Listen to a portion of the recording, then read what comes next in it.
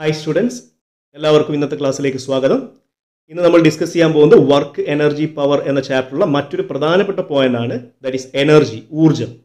എന്താണ് ഒരു വസ്തുവിന്റെ എനർജി എന്ന് പറയുന്നത്? It is actually the capacity of A body to do work. അതായത് ഒരു വസ്തുവിന് വർക്ക് ചെയ്യാനുള്ള കഴിവിനെയാണ് അതിന്റെ എനർജി എന്ന് പറയുന്നത്. ഓക്കെ, അതായത് എനർജി എന്ന് പറയുന്നത് വർക്ക് തന്നെയാണ്. So we can write E equal to W. Okay, അതുകൊണ്ട് എനർജി കണ്ടുപിടിക്കുന്നത് വർക്ക് കണ്ടുപിടിക്കുന്നത് പോലെ തന്നെയാണ്. So we can use the equation F S cos theta or vector F dot vector S. മനസ്സിലായില്ലേ? ഇനി മറ്റൊരു പ്രധാനപ്പെട്ട പോയിന്റ് ഇതാണ്, ഒരു വസ്തുവിന്റെ എനർജി കണ്ടുപിടിക്കാൻ രണ്ട് മാർഗങ്ങളുണ്ട്. There are two ways to find the energy of a body. ഒന്ന്, by calculating the work done by the body, അതായത് വസ്തു ചെയ്യുന്ന വർക്ക് കണ്ടുപിടിക്കുക. രണ്ടാമത്തത് by calculating the work done on the body, അതായത് ആ വസ്തുവിൽ ചെയ്യപ്പെട്ട വർക്ക് കണ്ടുപിടിക്കുക. ഈ രണ്ട് രീതിയിൽ നമുക്ക് എന്ത് ചെയ്യാം? എനർജി കാൽക്കുലേറ്റ് ചെയ്യാം. ഓക്കെ, ഇത് നമുക്ക് ഡീറ്റെയിൽഡ് ആയിട്ട് അടുത്ത സെഷനിൽ എക്സ്പ്ലെയിൻ ചെയ്യാം. ഓക്കെ, ഇനി നമുക്കറിയേണ്ടത് എനർജി എന്ത് ടൈപ്പ് ക്വാണ്ടിറ്റിയാണ്. എനർജി എന്ന് പറയുന്നത് വർക്ക് തന്നെയാണ്, അതുകൊണ്ട് ഇത് സ്കേലാർ ക്വാണ്ടിറ്റിയാണ്. കാരണം വർക്ക് എന്താണ്? സ്കേലാർ ക്വാണ്ടിറ്റിയാണ്. ഇതിന്റെ SI യൂണിറ്റ് എന്താണ്? വർക്കിന്റെ അതേ യൂണിറ്റ് ആണ്, ജൂളാണ്. ഓക്കെ, അതുപോലെ ഇതിന്റെ CGS യൂണിറ്റ് എന്താണെന്ന് ചോദിച്ചാൽ എർഗ് ആണ്. ഒരു ജൂൾ എന്ന് പറയുന്നത് ഒരു ന്യൂട്ടൺ മീറ്റർ ആണെന്നറിയാം. അതുപോലെ ഒരു എർഗ് എന്ന് പറയുന്നത് ഒരു ഡൈൻ സെന്റിമീറ്റർ ആണെന്നും നമുക്കറിയാം. ഓക്കെ, അതുപോലെ ഒരു ജൂൾ എന്ന് പറയുന്നത് 10⁻⁷ എർഗ് ആണ്. ഒരു എർഗ് എന്ന് പറയുന്നത് 10⁻⁻⁷ ജൂൾ ആണ്. ഇത്രയും കാര്യങ്ങൾ നിങ്ങൾ കൃത്യമായി മനസ്സിലാക്കുക. ഇനി നമ്മൾ പഠിക്കാൻ പോകുന്നത് വേരിയസ് ഫോംസ് ഓഫ് എനർജിയാണ്. അതായത് എനർജിയുടെ രൂപങ്ങൾ ഏതൊക്കെയാണ്, ഏതൊക്കെ രൂപത്തിലാണ് എനർജി ഉള്ളത്. Mechanical energy, chemical energy, electrical energy, magnetic energy, nuclear energy, sound energy, light energy, heat energy, ഇതൊക്കെയാണ് different forms of energy. Okay, ഇത് മാത്രമല്ല, ഇതിൽ കൂടുതൽ ഫോംസ് ഓഫ് എനർജി ഉണ്ട്, അത് നിങ്ങൾ കണ്ടുപിടിക്കുക. ഓക്കെ, ഈ ചാപ്റ്ററിൽ നമുക്ക് ഏറ്റവും കൂടുതൽ ഡീറ്റെയിൽഡ് ആയിട്ട് പഠിക്കാനുള്ളത് മെക്കാനിക്കൽ എനർജിയെ കുറിച്ചാണ്. മെക്കാനിക്കൽ എനർജി എന്ന് പറയുന്നത് എന്താണ്? It is the sum of kinetic energy and potential energy. Kinetic എനർജിയുടെയും potential എനർജിയുടെയും ആകെ തുകയാണ് മെക്കാനിക്കൽ എനർജി എന്ന് പറയുന്നത്. Okay, so total mechanical energy is equal to kinetic energy plus potential energy. Okay, അപ്പോൾ mechanical എനർജിയെ കുറിച്ച് കൂടുതൽ ധാരണ കിട്ടണമെങ്കിൽ കൈനറ്റിക് എനർജിയും പൊട്ടൻഷ്യൽ എനർജിയും അറിയണം. അതുകൊണ്ട് നമുക്ക് ആദ്യം കൈനറ്റിക് എനർജി എന്താണെന്ന് ഡീറ്റെയിൽഡ് ആയിട്ട് പഠിക്കാം. ഓക്കെ, കൈനറ്റിക് എനർജി അഥവാ ഗതികോർജ്ജം എന്ന് പറയുന്നത് ഒരു വസ്തുവിന്റെ ചലനം മുഖേന ഉണ്ടാവുന്ന എനർജിയാണ്. ഓക്കെ, ചലിക്കുന്ന വസ്തുക്കൾക്കുള്ള എനർജിയാണ് kinetic energy. Okay, so it is the energy of A body due to its motion. എന്ന് പറഞ്ഞാൽ നിശ്ചലാവസ്ഥയിലുള്ള ഒരു വസ്തുവിന് കൈനറ്റിക് എനർജി ഇല്ല. മനസ്സിലായോ? ചലിക്കുന്ന വസ്തുക്കൾക്ക് മാത്രമേ കൈനറ്റിക് എനർജി ഉള്ളൂ. ഇനി നമുക്ക് കൈനറ്റിക് എനർജിക്ക് എക്സാമ്പിൾസ് നോക്കാം. ഒന്ന്, ഫ്ലോയിങ് വാട്ടർ. ഓക്കെ, ഒഴുകുന്ന വാട്ടറിന് എന്ത് എനർജിയാണ്? കൈനറ്റിക് എനർജിയാണ് ഉള്ളത്. മൂവിങ് വെഹിക്കിൾസിന്റെ എനർജി എന്താണ്? കൈനറ്റിക് എനർജിയാണ്. മൂവിങ് എയറിന് എന്ത് എനർജിയാണ് ഉള്ളത്? കൈനറ്റിക് എനർജിയാണ് ഉള്ളത്. അതുപോലെ നിങ്ങളൊരു ഹാമർ ഉപയോഗിച്ചുകൊണ്ട് ഒരു നെയിലിനെ മരത്തിന്റെ ഉള്ളിലേക്ക് അടിച്ച് കയറ്റുകയാണെന്ന് വിചാരിക്കൂ. അങ്ങനെയാണെങ്കിൽ എന്താ സംഭവിക്കുന്നത്? ആ ഹാമറിന്റെ കൈനറ്റിക് എനർജിയാണ് ആ ആണി എന്ത് ചെയ്യുന്നത്? ആ മരത്തിന്റെ ഉള്ളിലേക്ക് അടിച്ചു കയറ്റാൻ സഹായിക്കുന്നത്. ഓക്കെ, അതുപോലെ ഗണ്ണിൽ നിന്ന് ഫയർ ചെയ്യപ്പെടുന്ന ഒരു ബുള്ളറ്റിന് എന്ത് എനർജിയാണ് ഉള്ളത്? കൈനറ്റിക് എനർജിയാണ് ഉള്ളത്. ഈ എക്സാമ്പിൾസ് എന്നെല്ലാം നമുക്കൊരു കാര്യം മനസ്സിലായി, മൂവ് ചെയ്യുന്ന എല്ലാ വസ്തുക്കൾക്കും എന്ത് എനർജി ഉണ്ട്? കൈനറ്റിക് എനർജി ഉണ്ട്. That's all. ഓക്കെ, ഇനി നമുക്ക് കൈനറ്റിക് എനർജിയുടെ ഇക്വേഷൻ എങ്ങനെയാണ് ഡിറൈവ് ചെയ്യുന്നത് നോക്കാം. Okay, what is the expression for kinetic energy? ഇവിടെ ചിത്രത്തിൽ ഒരു ബോഡി കാണിച്ചിട്ടുണ്ട്. അത് ഇനീഷ്യലി റെസ്റ്റിലാണ്. ഓക്കെ, ഇതിൻ്റെ ഇനീഷ്യൽ വാല്യൂ 0 ആണ്. അതിൻ്റെ മാസ് m ആണ്.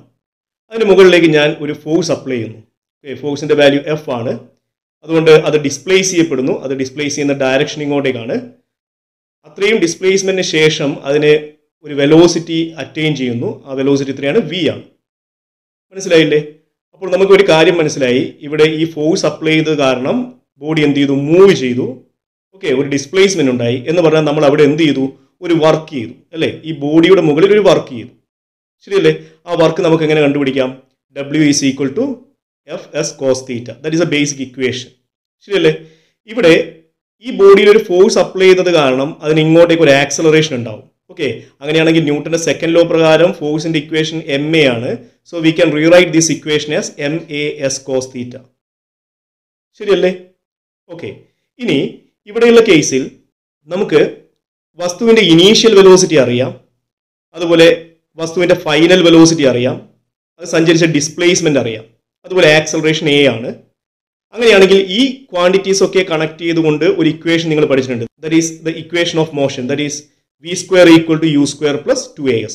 ഓക്കെ, അവിടെ യു എന്താണ്? 0 ആണ്. അതുകൊണ്ട് ഈ ഇക്വേഷൻ എന്തായി മാറുന്നു? V square equal to 2as എന്നായി മാറും. ഇതിൽ നിന്ന് നമുക്ക് ആക്സലറേഷൻ കണ്ടുപിടിക്കാം അല്ലേ? What is acceleration? Acceleration A equal to V square divide by 2s എന്ന് കിട്ടും.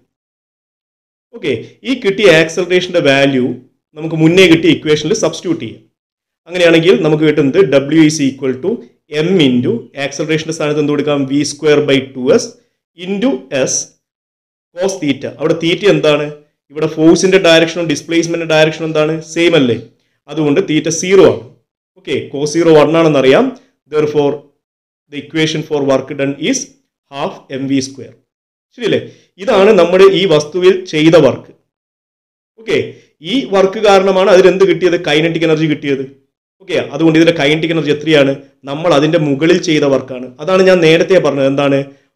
We can find the energy of A body by calculating the work done on the body or work done by the body. ഇവിടെ ഈ വസ്തുവിന്റെ kinetic energy കണ്ടുപിടിക്കാൻ നമ്മൾ എന്താണ് കണ്ടുപിടിച്ചത്?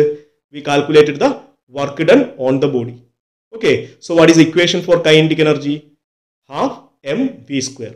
അപ്പോൾ എം മാസുള്ള ഒരു ബോഡി വി വെലോസിറ്റിയിൽ ട്രാവൽ ചെയ്യുന്ന സമയത്ത് അതിന്റെ കൈനറ്റിക് എനർജി കാണാനുള്ള ഇക്വേഷൻ എന്താണ്? ഹാഫ് എം വി സ്ക്വയർ ആണ്. You got it? ഓക്കെ, അടുത്തതായി നമ്മൾ പഠിക്കാൻ പോകുന്നത് കൈനറ്റിക് എനർജിയും മൊമെന്റവും തമ്മിലുള്ള റിലേഷൻ എന്താണ്? നമുക്കറിയാം കൈനറ്റിക് എനർജിയും മൊമെന്റവും മൂവ് ചെയ്യുന്ന പാർട്ടിക്കിളിന് മാത്രമുള്ളതാണ് അല്ലേ? അതുകൊണ്ട് തന്നെ കൈനറ്റിക് എനർജിയും മൊമെന്റവും തമ്മിലുള്ള റിലേഷൻ ഉണ്ട്. നമുക്കറിയാം മൊമെന്റം കണ്ടുപിടിക്കുന്ന equation P is equal to M V ആണ്. ഓൾറെഡി നമുക്ക് കൈനറ്റിക് എനർജിയുടെ ഇക്വേഷൻ കിട്ടി, K is equal to half M V square. ഇനി ഞാൻ ഈ ഇക്വേഷനെ എം കൊണ്ട് മൾട്ടിപ്ലൈ ചെയ്യും, എം കൊണ്ട് ഡിവൈഡ് ചെയ്യുകയും ചെയ്യുന്നു. ഓക്കെ, ഈ ഇക്വേഷൻ്റെ RHSനെ എം കൊണ്ട് മൾട്ടിപ്ലൈ ചെയ്യും, എം കൊണ്ട് ഡിവൈഡ് ചെയ്യുകയും ചെയ്യുന്നു. അങ്ങനെയാണെങ്കിൽ നമുക്ക് കിട്ടുന്ന എന്താണ്? Kinetic energy is equal to half M V square into M divide by M. Okay, and we can rewrite as M square into V square divide by 2m. ശരിയല്ലേ? ഇതിന് ഒന്നുകൂടി മാറ്റി എഴുതാം. എം സ്ക്വയർ വി സ്ക്വയർ എന്ന് പറയുമ്പോൾ M we all square divide by 2m എന്ന് കിട്ടും. M into V എന്ന് പറയുന്നത് എന്താണ്? മൊമെന്റം ആണ്. So kinetic energy is equal to P square divide by 2m. മനസ്സിലായില്ലേ? അതുകൊണ്ട് kinetic energy in terms of momentum എന്താണ് ഇക്വേഷൻ ചോദിച്ചാൽ K is equal to P square divide by 2m ആണ്. അതുപോലെ മൊമെന്റത്തെ നമുക്ക് കൈനറ്റിക് എനർജിയുടെ ടേമിൽ എഴുതാം. എങ്ങനെയാണ്? P square is equal to 2m into K E എന്ന് കിട്ടും. Therefore P is equal to square root of 2m ke. മനസ്സിലായില്ലേ? ഈ രണ്ട് ഇക്വേഷനും വളരെ ഇമ്പോർട്ടൻ്റ് ആണ്, കൃത്യമായി പഠിച്ചു വെക്കുക. ഓക്കെ, ഒരു വസ്തു റെസ്റ്റിലാണെങ്കിൽ അതിന്റെ മൊമെന്റവും 0 ആണ്, അതുപോലെ അതിന്റെ കൈനറ്റിക് എനർജിയും 0 ആണ്. ഓക്കെ, ഇനി നമുക്ക് കൈനറ്റിക് എനർജിയും വെലോസിറ്റിയും തമ്മിലുള്ള ഗ്രാഫ് എങ്ങനെയാണ് വരക്കുന്നതെന്ന് നോക്കാം. കൈനറ്റിക് എനർജിയുടെ equation K is equal to half M V square ആണ്. ഓക്കെ, ഇവിടെ മാസ് കോൺസ്റ്റന്റ് ആണെങ്കിൽ നമുക്ക് kinetic energy proportional to V square എന്ന് എഴുതാം. ശരിയല്ലേ? അതുകൊണ്ട് തന്നെ കൈനറ്റിക് എനർജിയും വെലോസിറ്റിയും തമ്മിലൊരു ഗ്രാഫ് വരച്ചാൽ നമുക്ക് കിട്ടുന്ന ഗ്രാഫ് ഇങ്ങനെയാണ്. ഈ ആക്സിസിൽ വെലോസിറ്റി, ഈ ആക്സിൽ കൈനറ്റിക് എനർജി, അങ്ങനെയാണ് നമുക്ക് കിട്ടുന്ന ഗ്രാഫ് ഇങ്ങനെയാണ്. So the shape of the graph is what? Parabolic. വളരെ ഇമ്പോർട്ടൻ്റ് ആണ്, കൃത്യമായി പഠിച്ചു വെക്കുക. ഓക്കെ, ഇനി ഇതുമായി റിലേറ്റഡ് ആയിട്ട് ചോദിക്കാൻ സാധ്യതയുള്ള ഒരു ക്വസ്റ്റ്യൻ ഞാൻ പറയാം. അതായത് രണ്ട് ബോഡീസ്, രണ്ടിൻ്റെയും മാസ് എന്താണ്? സെയിം ആണ്. ഓക്കെ, പക്ഷെ അത് രണ്ടും മൂവ് ചെയ്യുന്നത് ഡിഫറൻറ്റ് വെലോസിറ്റിയിലാണ്. അങ്ങനെയാണെങ്കിൽ ഈ രണ്ട് വസ്തുക്കളിൽ ആർക്കാണ് കൈനറ്റിക് എനർജി കൂടുതൽ അല്ലെങ്കിൽ കുറവ് എന്ന് ചോദിക്കും. മനസ്സിലായില്ലേ? അപ്പോൾ ഇതിന് വളരെ ക്ലിയർ ആണ്, രണ്ടിൻ്റെയും മാസ് സെയിം ആണ്. മാസ് സെയിം ആണെങ്കിൽ നമുക്കറിയാം കൈനറ്റിക് എനർജി എന്തിന് ഡയറക്ട്ലി പ്രൊപ്പോർഷണൽ ആണ്? വി സ്ക്വയറിന് ഡയറക്ട്ലി പ്രൊപ്പോർഷണൽ ആണ് അല്ലേ? എന്ന് പറഞ്ഞാൽ വെലോസിറ്റി കൂടുമ്പോൾ കൈനറ്റിക് എനർജി എന്ത് ചെയ്യും? കൂടും. അപ്പോൾ ഏത് വസ്തുവിനാണ് കൈനറ്റിക് എനർജി കൂടുതൽ? വെലോസിറ്റി കൂടിയത് അല്ലേ? So the body moving faster have what? Greater kinetic energy. മനസ്സിലായോ? ഓക്കെ, ഇനി സ്ലോ ആയിട്ട് മൂവ് ചെയ്യുന്നതിന്റെ കൈനറ്റിക് എനർജി എന്തായിരിക്കും? കുറവായിരിക്കും. കൂടാതെ ഒരു കാര്യം കൂടി ചോദിക്കും, ഒന്നിന്റെ വെലോസിറ്റി v1, അടുത്തതിന്റെ വെലോസിറ്റി v2, അങ്ങനെയാണെങ്കിൽ അവയുടെ കൈനറ്റിക് എനർജി തമ്മിലുള്ള റേഷ്യോ കണ്ടുപിടിക്കാൻ ചോദിക്കാം. അങ്ങനെയാണെങ്കിൽ kinetic energy proportional to V square അല്ലേ? അതുകൊണ്ട് ke1 proportional to v1 square എന്ന് എഴുതാം, ke2 proportional to v2 square എന്ന് എഴുതാം. അതുകൊണ്ട് അതിന്റെ റേഷ്യോ എടുത്താൽ എന്താ കിട്ടുക? ke1 divide by ke2 is equal to v1 square divide by v2 square. Okay, വളരെ ഇമ്പോർട്ടൻ്റ് ആയിട്ടുള്ള ഒരു ക്വസ്റ്റ്യൻ ആണ്, കൃത്യമായി മനസ്സിലാക്കി വെക്കുക. ഓക്കെ, അടുത്തതായിട്ട് നമ്മൾ ഡിസ്കസ് ചെയ്യാൻ പോകുന്നത് കൈനറ്റിക് എനർജിയും മൊമെന്റവും തമ്മിലുള്ള ഗ്രാഫാണ്. നമുക്കറിയാം കൈനറ്റിക് എനർജിയുടെ ഇക്വേഷൻ മൊമെന്റത്തിന്റെ ടേമിൽ എന്താണ്? K is equal to p² divided by 2m ആണ്. ഇവിടെ മാസ് കോൺസ്റ്റന്റ് ആണെങ്കിൽ നമുക്ക് kinetic energy proportional to p² എന്ന് എഴുതാം അല്ലേ? അങ്ങനെയാണെങ്കിൽ ഈ ആക്സിസിൽ മൊമെന്റവും ഈ ആക്സിസിൽ കൈനറ്റിക് എനർജി എടുത്ത് നമ്മൾ ഗ്രാഫ് വരച്ചു കഴിഞ്ഞാൽ നമുക്ക് കിട്ടുന്ന ഗ്രാഫ് ഈ ഷേപ്പിലുള്ളതായിരിക്കും. ദാറ്റ് ഈസ് പരാബോളിക് ഷേപ്പിലാണ് നമുക്ക് എന്ത് കിട്ടുന്നത്? ഗ്രാഫ് കിട്ടുന്നത്. മനസ്സിലായില്ലേ? So that's very important. ഇനി ഇതുമായി റിലേറ്റഡ് ആയിട്ട് ചോദിക്കാൻ സാധ്യതയുള്ള ഒരു ക്വസ്റ്റ്യൻ ഞാൻ പറയാം. ക്വസ്റ്റ്യൻ ഇങ്ങനെയാണ്: രണ്ട് വസ്തുക്കൾ രണ്ടിൻ്റെയും മാസ് എന്താണ്? സെയിം ആണ്, but they are moving with different momentum. Momentum എന്താണ്? ഡിഫറൻ്റ് ആണ്. അങ്ങനെയാണെങ്കിൽ ഇതിൽ ഏത് ബോഡിയുടെ കൈനറ്റിക് എനർജിയാണ് കൂടുതൽ അല്ലെങ്കിൽ കുറവെന്ന് ചോദിക്കും. മനസ്സിലായോ? ഈ ക്വസ്റ്റ്യൻ വായിച്ചു കഴിഞ്ഞാൽ നമുക്ക് മനസ്സിലാക്കാം രണ്ട് വസ്തുക്കളുടെയും മാസ് എന്താണ്? സെയിം ആണ്. മാസ് സെയിം ആണെങ്കിൽ നമ്മൾ പഠിച്ചു കൈനറ്റിക് എനർജി എന്തിന് പ്രൊപ്പോർഷൻ ആണ്? It is proportion to p². അല്ലേ? മാസ് കോൺസ്റ്റന്റ് ആണ്. കൈനറ്റിക് എനർജി എന്തിന് പ്രൊപ്പോർഷൻ ആണ്? p² പ്രൊപ്പോർഷൻ ആണ് അല്ലേ? അതായത് മൊമെന്റം കൂടുമ്പോൾ കൈനറ്റിക് എനർജി എന്ത് ചെയ്യുന്നു? കൂടുന്നു. അപ്പോൾ ആരുടെ കൈനറ്റിക് എനർജിയാണ് കൂടുതൽ? The body moving with greater momentum poses what? Greater kinetic energy. So that's A very important point. Okay, momentum കുറഞ്ഞതിന്റെ kinetic energy എന്തായിരിക്കും? കുറവായിരിക്കും. മനസ്സിലായല്ലോ? ഓക്കെ. കൂടാതെ ഇവിടെ മൊമെന്റം ഒന്നിൻ്റെത് p1 അടുത്തതിന്റെ p2 ആണെങ്കിൽ what is the ratio of kinetic energy എന്ന് ചോദിച്ചാലോ വളരെ എളുപ്പമാണ്. K1 divided by K2 is equal to p1² divided by p2² എന്ന് എഴുതിയാൽ മതി. Because kinetic energy proportional to എന്താണ്? p² ആണ്. ഓക്കെ, ഇതാണ് ഒന്നാമത്തെ കേസ്. ഇനി ഇതേ കാര്യം നമുക്ക് വേറെ രീതിയിലും വരക്കാം. എങ്ങനെ? ഇവിടെയുള്ള കേസിൽ നമുക്ക് കിട്ടിയത് kinetic energy proportional to p² എന്നല്ലേ? ഓക്കെ, അങ്ങനെയാണെങ്കിൽ ഇത് നമുക്ക് ഇങ്ങനെ മാറ്റി എഴുതിക്കൂടെ? Square root of kinetic energy is proportion to p എന്ന് എഴുതിക്കൂടെ? ഓക്കെ, അപ്പോൾ square root of kinetic energy എന്തിന് പ്രൊപ്പോർഷൻ ആണ്? മൊമെന്റത്തിന് പ്രൊപ്പോർഷൻ ആണ്. അങ്ങനെയാണെങ്കിൽ ഈ ആക്സിസിലെ മൊമെന്റവും ഈ ആക്സിസിലെ square root of kinetic energy തമ്മിൽ ഗ്രാഫ് വരച്ചാൽ ആ ഗ്രാഫിന്റെ ഷേപ്പ് എന്തായിരിക്കണം? ഇറ്റ് ഈസ് പ്രൊപ്പോർഷണൽ അല്ലേ? Square root of kinetic energy proportional to momentum ആണ്. So it should be A straight line. മനസ്സിലായി? അപ്പോൾ ഗ്രാഫ് എന്താ കിട്ടുക? സ്ട്രെയിറ്റ് ലൈൻ ആണ് കിട്ടുക. Okay, so that's very important. കൃത്യമായി പഠിച്ചു വെക്കുക. ഓക്കെ, അടുത്തതായിട്ട് നമ്മൾ ഡിസ്കസ് ചെയ്യാൻ പോകുന്നത് കൈനറ്റിക് എനർജിയും മാസും തമ്മിലുള്ള ഗ്രാഫാണ്. ഓക്കെ, നമുക്കറിയാം kinetic എനർജിൻ്റെ equation kinetic energy in terms of momentum എന്താണ്? p² divided by 2m ആണ്. ഓക്കെ, ഇനി മൊമെന്റം കോൺസ്റ്റന്റ് ആണെങ്കിൽ നമുക്ക് കൈനറ്റിക് എനർജി പ്രൊപ്പോർഷണൽ ടു എന്ത് എന്ന് എഴുതാം? 1/m എന്ന് എഴുതാം അല്ലേ? It is inversely proportional to mass ആണ്. എന്ന് പറഞ്ഞാൽ മാസ് കൂടുമ്പോൾ കൈനറ്റിക് എനർജി എന്ത് ചെയ്യും? കുറയും. ഓക്കെ, അങ്ങനെയാണെങ്കിൽ ഈ ആക്സിസിലെ മാസും ഈ ആക്സിസിലെ കൈനറ്റിക് എനർജിയും എടുത്ത് നമ്മളൊരു ഗ്രാഫ് വരച്ചാൽ എങ്ങനെയാണ് ഗ്രാഫ് കിട്ടേണ്ടത്? ഗ്രാഫിന്റെ ഷേപ്പ് ഇങ്ങനെയായിരിക്കും. ഓക്കെ, ഒരു റെക്ടാങ്കുലർ ഹൈപ്പർബോളിക് ഷേപ്പ് ആയിരിക്കും ഗ്രാഫ്. മനസ്സിലായില്ലേ? ഓക്കെ, അതുപോലെ ഇവിടെ ചോദിക്കാവുന്ന മറ്റൊരു ക്വസ്റ്റ്യൻ ഇതാണ്: രണ്ട് ഡിഫറൻറ്റ് മാസുള്ള വസ്തുക്കൾ ഓക്കെ ഒരേ മൊമെന്റത്തിൽ സഞ്ചരിക്കുന്നു. അങ്ങനെയാണെങ്കിൽ ഏത് വസ്തുവിനാണ് കൈനറ്റിക് എനർജി കൂടുതലെന്ന് ചോദിക്കും. മനസ്സിലായില്ലേ? ഈ ക്വസ്റ്റ്യൻ നമുക്ക് മനസ്സിലായി മൊമെന്റം എന്താണ്? സെയിം ആണ്. ഓക്കെ, അതുകൊണ്ട് kinetic energy in terms of momentum എടുത്താൽ K is equal to p² by 2m ആണ്. മൊമെന്റം സെയിം ആയതുകൊണ്ട് kinetic energy inversely proportional to mass ആണ് അല്ലേ? അതുകൊണ്ട് മാസ് കൂടുമ്പോൾ എന്ത് സംഭവിക്കുമെന്ന് മനസ്സിലായി? കൈനറ്റിക് എനർജി കുറയും അല്ലേ? അങ്ങനെയാണെങ്കിൽ ആരുടെ കൈനറ്റിക് എനർജിയാണ് കൂടുതൽ? മാസ് കുറവുള്ളതിൻ്റെതായിരിക്കും. ശരിയല്ലേ? So we can say that then the lighter body poses higher kinetic energy and heavier body poses lesser kinetic energy. മനസ്സിലായോ? ഈ ടൈപ്പ് ക്വസ്റ്റ്യൻസ് നിങ്ങൾക്ക് പ്രതീക്ഷിക്കാം. ഓക്കെ, അതുപോലെ ഇവിടെ രണ്ടിൻ്റെയും മാസ് തരുന്നു. ഒന്നിൻ്റെ m1 അടുത്തതിൻ്റെ m2. അങ്ങനെയാണെങ്കിൽ കൈനറ്റിക് എനർജി റേഷ്യോ കാണാൻ ചോദിക്കാം. അങ്ങനെയാണെങ്കിൽ വളരെ എളുപ്പത്തിൽ കണ്ടുപിടിക്കാം അല്ലേ? കൈനറ്റിക് എനർജി എന്തിന് ഇൻവേഴ്സ്ലി പ്രൊപ്പോർഷണൽ ആണ്? മാസിന് ഇൻവേഴ്സ്ലി പ്രൊപ്പോർഷണൽ ആണ്. ഓക്കെ, അതുകൊണ്ട് K1 divided by K2 എന്ന് പറയുന്നത് m2 divided by m1 ആയിരിക്കും അല്ലേ? That is the inverse ratio of mass ആയിരിക്കും. ഓക്കെ, ഇതാണ് ഒന്നാമത്തെ കേസ്. ഇനി ഇതുപോലെ നമുക്ക് മറ്റൊരു രീതിയിലും ഇതിനെ എക്സ്പ്ലെയിൻ ചെയ്യാം. ഓക്കെ, കൈനറ്റിക് എനർജിയുടെ ഇക്വേഷൻ നമുക്ക് K is equal to half mv² എന്ന് എഴുതാമല്ലോ അല്ലേ? ഇനി വെലോസിറ്റി കോൺസ്റ്റന്റ് ആണെങ്കിൽ എന്താ കിട്ടുക? Kinetic energy proportional to mass എന്നല്ലേ കിട്ടുക അല്ലേ? Kinetic energy directly proportional to mass എന്നാ കിട്ടുക. അങ്ങനെയാണെങ്കിൽ കൈനറ്റിക് എനർജിയും മാസും തമ്മിൽ കണക്ട് ചെയ്യുന്ന ഒരു ഗ്രാഫ് വരക്കുകയാണെങ്കിൽ മാസ് ഈ ആക്സിലും കൈനറ്റിക് എനർജി ഈ ആക്സിലും എടുത്ത് നമ്മൾ ഗ്രാഫ് വരച്ചാൽ എന്താ കിട്ടേണ്ടത്? It should be A straight line graph. ശരിയല്ലേ? ഓക്കെ, ഇനി ഇവിടെ ചോദിക്കാൻ സാധ്യതയുള്ള മറ്റൊരു ക്വസ്റ്റ്യൻ എന്താണെന്ന് ചോദിച്ചാൽ രണ്ട് വസ്തുക്കൾ രണ്ടിൻ്റെയും മാസ് എന്താണ്? ഈക്വൽ ആണ്. രണ്ടിൻ്റെയും വെലോസിറ്റി എന്താണ്? ഈക്വൽ ആണ്. അങ്ങനെയാണെങ്കിൽ ഇതിൽ ആർക്കായിരിക്കും കൈനറ്റിക് എനർജി കൂടുതലെന്ന് ചോദിക്കും. ഓക്കെ, രണ്ടിൻ്റെ മാസ് ഡിഫറൻ്റ് ആണ്, വെലോസിറ്റി എന്താ? സെയിം ആണ്. ഓക്കെ, അങ്ങനെയാണെങ്കിൽ കൈനറ്റിക് എനർജി കണ്ടുപിടിക്കാൻ ചോദിക്കും. നമുക്കറിയാം കൈനറ്റിക് എനർജി എന്തിന് പ്രൊപ്പോർഷൻ ആണ്? മാസിന് പ്രൊപ്പോർഷൻ ആണ്. ഓക്കെ, വെലോസിറ്റി കോൺസ്റ്റന്റ് ആണെങ്കിൽ. ശരിയല്ലേ? അങ്ങനെയാണെങ്കിൽ നമുക്ക് പറയാം മാസ് കൂടുമ്പോൾ കൈനറ്റിക് എനർജി കൂടും. അപ്പോൾ മാസ് കൂടിയതിന് കൈനറ്റിക് എനർജി എന്തായിരിക്കും? കൂടുതലായിരിക്കും. So heavier body have what? Greater kinetic energy and lighter body have lesser kinetic energy. മനസ്സിലായല്ലോ? ഓക്കെ, ഇനി ഇവിടെയുള്ള കേസിൽ മാസ് തന്നിട്ട് നിങ്ങളോട് റേഷ്യോ ചോദിച്ചു കഴിഞ്ഞാലോ? പ്രൊപ്പോർഷണൽ ആയതുകൊണ്ട് K1/K2 = M1/M2. മനസ്സിലായില്ലേ? Okay, kinetic energy frame of റെഫറൻസിനെ depend ചെയ്യുന്നുണ്ടോ?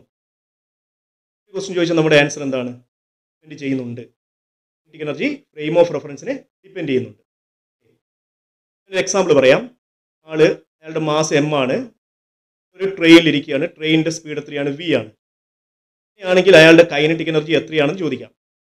നമുക്ക് പറയാം അയാളുടെ കൈനറ്റിക് എനർജി 0 ആണെന്ന് പറയാം. റെസ്പെക്ട് ടു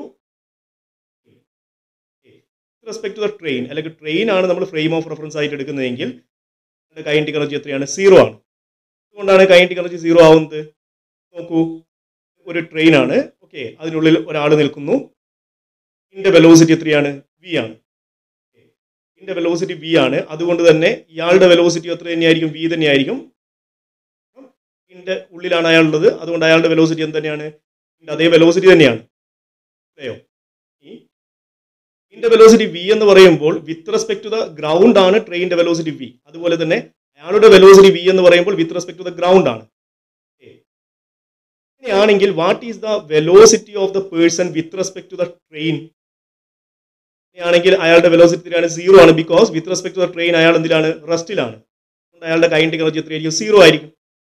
അതേസമയം with respect to the earth or with respect to the ground അയാളുടെ വെലോസിറ്റി V ആയതുകൊണ്ട് കൈനറ്റിക് എനർജി എത്രയാണ്? ½ mv² ആണ്. അല്ലേ? അതുകൊണ്ട് നമുക്ക് പറയാം കൈനറ്റിക് എനർജി എന്തിനെ ഡിപ്പെൻഡ് ചെയ്യുന്നുണ്ട്? ഫ്രെയിം ഓഫ് റെഫറൻസിനെ ഡിപ്പെൻഡ് ചെയ്യുന്നുണ്ട്. That's A very important question. നമ്മൾ ഡിസ്കസ് ചെയ്യാൻ പോകുന്നത് ഫിസിക്സിലുള്ള ഏറ്റവും പ്രധാനപ്പെട്ട ഒരു ടൂളാണ്. That is called work energy theorem. വളരെ വളരെ പ്രധാനപ്പെട്ട ഒരു ടൂളാണ്. പല പ്രോബ്ലംസും വളരെ എളുപ്പത്തിൽ സോൾവ് ചെയ്യാൻ സഹായിക്കുന്ന തിയറമാണിത്. That is called work energy theorem. എന്താണ് വർക്ക് എനർജി തിയറം എന്ന് ചോദിച്ചാൽ വളരെ സിമ്പിൾ ആണ്. Change in kinetic energy of the particle is equal to work done it the net force. അതായത് ഒരു വസ്തുവിന്റെ മുകളിൽ നെറ്റ് ഫോഴ്സ് ചെയ്യുന്ന വർക്ക് എന്തിന് ഈക്വൽ ആണ്? ഇതിന്റെ ചേഞ്ച് ഇൻ കൈനറ്റിക് എനർജിക്ക് ഈക്വൽ ആണ്. That is called work energy theorem. ഇതിന്റെ പ്രൂഫ് വളരെ ഇമ്പോർട്ടൻ്റ് ആണ്. എങ്ങനെയാണ് പ്രൂവ് ചെയ്യുന്നത് നോക്കാം. നിങ്ങൾക്ക് ഒരു ഫിഗർ കാണിച്ചിട്ടുണ്ട്. ഈ ഫിഗറിൽ ഒരു ബോഡി ഇനീഷ്യലി U വെലോസിറ്റിയിൽ സഞ്ചരിച്ചുകൊണ്ടിരിക്കുകയാണ്. യൂണിഫോം മോഷനിലായിരുന്നു ആദ്യം. അതിന്റെ വെലോസിറ്റി U ആണ്. ഞാൻ എന്ത് ചെയ്യുന്നു? അതിന്റെ മുകളിൽ ഒരു ഫോഴ്സ് അപ്ലൈ ചെയ്യുന്നു. ആ ഫോഴ്സ് എത്രയാണ്? F ആണ്. അതിന് ഉണ്ടായ ഡിസ്പ്ലേസ്മെന്റ് S ആണ്. ഡിസ്പ്ലേസ്മെന്റ് ആകുമ്പോഴേക്കും അതിന്റെ വെലോസിറ്റി എത്രയായി മാറി? E ആയി മാറി. ഇതിന്റെ മീനിങ് എന്താണ്? ഞാനിവിടെ ഒരു വർക്ക് ചെയ്തു. ആ വർക്ക് എങ്ങനെ കണ്ടുപിടിക്കാം? W = Fs cos θ. ശരിയല്ലേ? ഓക്കെ, ഇനി ഇവിടെയുള്ള കേസിൽ ഈ ബോഡിയുടെ മാസ് M ആണ്. അതിന്റെ മുകളിൽ ഞാൻ F എന്ന് പറയുന്ന ഫോഴ്സ് അപ്ലൈ ചെയ്തപ്പോൾ അതിനെന്തുണ്ടായി? ഒരു ആക്സലറേഷൻ ഉണ്ടായി. ആ ആക്സലറേഷന്റെ ഡയറക്ഷൻ ഇങ്ങോട്ടേക്കാണ്. അങ്ങനെയാണെങ്കിൽ ന്യൂട്ടന്റെ സെക്കൻഡ് ലോ പ്രകാരം ഫോഴ്സിന്റെ സ്ഥാനത്ത് എന്ത് കൊടുക്കാം? MA എന്ന് കൊടുക്കാം. Therefore the equation becomes MAS into cos θ എത്രയാണ്? ഇവിടെ 0 ആണ്. കാരണം ഫോഴ്സും ഡിസ്പ്ലേസ്മെന്റ് ഒരേ ഡയറക്ഷനിലാണ്. So this is equal to M × A × S എന്ന് എഴുതാം. ശരിയല്ലേ? ഇവിടെയുള്ള കേസിൽ നിങ്ങൾക്ക് ഇനീഷ്യൽ വെലോസിറ്റി അറിയാം, ഫൈനൽ വെലോസിറ്റി അറിയാം, ഡിസ്പ്ലേസ്മെന്റ് അറിയാം, അതുപോലെ ഇതിന്റെ ആക്സലറേഷൻ A ആണ്. അങ്ങനെയാണെങ്കിൽ ഈ ക്വാണ്ടിറ്റീസ് ഒക്കെ കണക്ട് ചെയ്തുകൊണ്ട് ഇക്വേഷൻസ് ഓഫ് മോഷൻ പ്രകാരം നമുക്ക് എന്ത് എഴുതാം? V² = U² + 2as എന്ന് എഴുതാം. ഓക്കെ, ഇതിൽ നിന്ന് നമുക്ക് എന്ത് കണ്ടുപിടിക്കാം? ഈ ബോഡിയുടെ ആക്സലറേഷൻ കണ്ടുപിടിക്കാം. A = V² - U² / 2s എന്ന് കിട്ടും. ശരിയല്ലേ? ഈ ആക്സലറേഷന്റെ വാല്യൂ നമുക്ക് നേരത്തെ കിട്ടിയ ഇക്വേഷനിൽ കൊടുത്തു കഴിഞ്ഞാൽ W = M × ആക്സലറേഷന്റെ സ്ഥാനത്ത് എന്ത് കൊടുക്കാം? V² - U² / 2s എന്ന് കൊടുക്കാം. Into S. ഓക്കെ, അപ്പോൾ ഇവിടെയുള്ള കേസിൽ എസും എസും ക്യാൻസൽ ചെയ്തു. So you will get the equation as W = M × V² - U² / 2 എന്ന് കിട്ടും. ശരിയല്ലേ? എന്ന് പറഞ്ഞാൽ ഇതിനെ ഒന്നുകൂടി മാറ്റി എഴുതാം. മാറ്റി എഴുതിയാൽ നമുക്ക് എന്താ കിട്ടുക? This is equal to ½ × MV² - ½ MU² എന്ന് കിട്ടും. ശരിയല്ലേ? എന്താണ് ½ MU²? Kinetic energy of the body initially. Okay, ½ MV² എന്ന് പറയുമ്പോൾ ഫൈനൽ കൈനറ്റിക് എനർജിയാണ്. ശരിയല്ലേ? ഓക്കെ, അതുകൊണ്ട് നമുക്കിവിടെ എന്ത് എഴുതാം? W = ½ MV² - ½ MU² is equal to final kinetic energy minus initial kinetic energy that is equal to change in kinetic energy. അതായത് ഈ ബോഡിയുടെ മുകളിൽ നെറ്റ് ഫോഴ്സ് ചെയ്ത വർക്ക് എന്തിന് ഈക്വൽ ആണ്? ചേഞ്ച് ഇൻ കൈനറ്റിക് എനർജിക്ക് ഈക്വൽ ആണ്. So this A very very important point. Okay, ഇനി ഈ ഇക്വേഷനുമായി ബന്ധപ്പെട്ട് നമുക്ക് മനസ്സിലാക്കാൻ പറ്റുന്ന മറ്റൊരു പ്രധാനപ്പെട്ട കാര്യം കൂടിയുണ്ട്. If the change in kinetic energy of the body is zero എന്ന് പറഞ്ഞാൽ ബോഡിയുടെ കൈനറ്റിക് എനർജി ചേഞ്ച് ചെയ്യുന്നില്ല എങ്കിൽ what is the work done on the body? Zero ആണ്. ശരിയല്ലേ? അതുപോലെ വസ്തുവിന്റെ കൈനറ്റിക് എനർജി ഇൻക്രീസ് ചെയ്യുകയാണെന്ന് വിചാരിക്കുക. കൈനറ്റിക് എനർജി ഇൻക്രീസ് ചെയ്യുക എന്ന് പറഞ്ഞാൽ ചേഞ്ച് ഇൻ കൈനറ്റിക് എനർജി എന്ന് പറയുന്നത് പോസിറ്റീവ് ആണ്. അതുകൊണ്ട് തന്നെ വർക്ക് ഡൺ എന്താണ്? പോസിറ്റീവ് ആണ്. ഓക്കെ, ഒരു വസ്തുവിൽ ചെയ്യപ്പെടുന്ന വർക്ക് പോസിറ്റീവ് ആണെങ്കിൽ അതിന്റെ കൈനറ്റിക് എനർജി എന്ത് ചെയ്യും? ഇൻക്രീസ് ചെയ്യും. അതുപോലെ കൈനറ്റിക് എനർജി ഡിക്രീസ് ചെയ്യുകയാണെങ്കിൽ നമുക്ക് പറയാം change in kinetic energy negative ആണ്. So work done is also negative. Okay, എന്ന് പറഞ്ഞാൽ ഒരു വസ്തുവിൽ ചെയ്യപ്പെട്ട വർക്ക് നെഗറ്റീവ് ആണെങ്കിൽ അതിന്റെ കൈനറ്റിക് എനർജി എന്ത് ചെയ്യുന്നു? ഡിക്രീസ് ചെയ്യുന്നു. ഇങ്ങനെയുള്ള കാര്യങ്ങൾ കൃത്യമായി മനസ്സിലാക്കി വെക്കുക. These all are very very important points. മനസ്സിലായല്ലോ? ഓക്കെ, ഇനി നമ്മൾ പഠിക്കാൻ പോകുന്നത് ഈ വർക്ക് എനർജി തിയറവുമായി റിലേറ്റഡ് ആയിട്ടുള്ള പ്രധാനപ്പെട്ട ചില പോയിന്റ്സ് ആണ്. ഒന്നാമത്തെ പോയിന്റ് ഇതാണ്. It is N integral form of newton second law. Newton second ലോയുടെ integral form ആണ് എന്ത് എന്ന് പറയുന്നത്? വർക്ക് എനർജി തിയറം എന്ന് പറയുന്നത്. രണ്ടാമത്തെ പോയിന്റ് ഇതാണ്. Newton second law is A relation between acceleration and force at any instant of time. അതായത് F equal to M A എന്ന് പറയുന്ന ഇക്വേഷൻ ഒരു ഇൻസ്റ്റന്റ് ഓഫ് ടൈമിൽ അപ്ലൈ ചെയ്യാൻ പറ്റുന്ന ഇക്വേഷൻ ആണ്. That is A equal to F divide by M എന്ന് പറയുന്ന ഇക്വേഷൻ ഉപയോഗിച്ച് നമുക്ക് ഒരു ആക്സലറേഷൻ കിട്ടും. എപ്പോഴുള്ള ആക്സലറേഷൻ? ആ ഒരു സമയത്ത് ആ ഒരു ഫോഴ്സ് കാരണം ഉണ്ടാവുന്ന ആക്സലറേഷൻ. മനസ്സിലായോ? ഓക്കെ, എന്ന് പറഞ്ഞാൽ ആക്സലറേഷൻ ഡിപ്പെൻഡ് ചെയ്യുന്നത് ആ സമയത്തുള്ള ഫോഴ്സിനെയാണ്, അല്ലാതെ മുന്നേയുള്ള അല്ലെങ്കിൽ ഹിസ്റ്ററി ഓഫ് മോഷനെ അല്ല ഡിപ്പെൻഡ് ചെയ്യുന്നത്. That's A very important point. But the work energy theorem involves an integral over an interval of time. Okay, ഒരു പെർട്ടിക്കുലർ ഇന്റർവൽ ഓഫ് ടൈമിൽ ഉള്ള ഇക്വേഷൻ ആണ് എന്ത്? വർക്ക് എനർജി തിയറം എന്ന് പറയുന്നത്. മനസ്സിലായില്ലേ? മൂന്നാമത്തെ പോയിന്റ് ഇതാണ്. Newton second law four 2 or 3 dimensions is in vector form whereas work energy theorem is in scalar form. Okay, അതായത് ന്യൂട്ടന്റെ സെക്കൻഡ് ലോ, അതായത് F vector is equal to M into A vector എന്ന് പറയുന്നത് 2 dimension മോഷനും 3 dimension മോഷനിലും അത് vector ഫോമിൽ എഴുതാം. എന്താണ് equation? Vector F is equal to M into A X I K plus M into A Y J K plus M into A Z K K. അല്ലേ? അവിടെ M into A X എന്ന് പറഞ്ഞാൽ എന്താണ്? Force along X axis, X direction. M into A Y എന്ന് പറയുന്നത് force along Y direction. M into A Z എന്ന് പറയുന്നത് force along Z direction. Okay, ഇങ്ങനെ എഴുതാൻ പറ്റും. മനസ്സിലായല്ലോ? എന്ന് പറഞ്ഞാൽ it gives the direction also. പക്ഷേ വർക്ക് എനർജി തിയറം എന്ന് പറയുന്നത് സ്കാലാർ ഫോം ആണ്. ഇതിൽ നമുക്ക് ഡയറക്ഷനെ കുറിച്ചുള്ള യാതൊരു കാര്യവും മനസ്സിലാവില്ല. ലാസ്റ്റ് പോയിന്റ് ഇതാണ്.